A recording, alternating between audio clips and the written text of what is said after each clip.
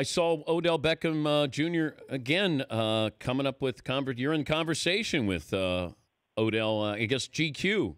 He said he made you relevant there. That's pretty nice of him, right? It's very nice of him. I appreciate the compliment. Have you run into him off the field? No, I haven't. Don't plan on it.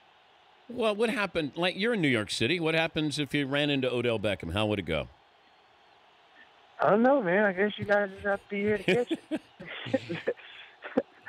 I mean, I don't know what to say about it. Are you tired of the topic? Are you tired of Really, I am, man. Everywhere you go, you hear about it. It's unreal. I'm sure he hears about it too, man. It's one way that way, and one way this way. It's always something.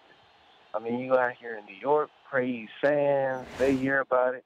Got booed the other day about it. I mean, it's unreal. It's really a nonstop epidemic that took place, and it's not like a giant that's casting a shadow wherever we walk. It's that conversation to be had. So it's like, dang, man, like, just want to play the ball, yo, like, and see us on the field.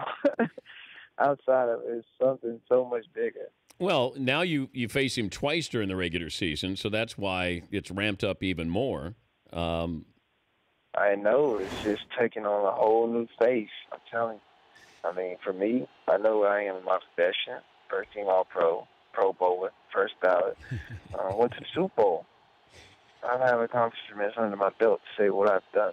I don't have to go back and forth. What for? Like, there's no need. I mean, I have a contract that speaks for itself. I'm on a fresh team that will try and get to the Super Bowl. Like, that's our main focus. That's our goal. Nothing more, nothing less.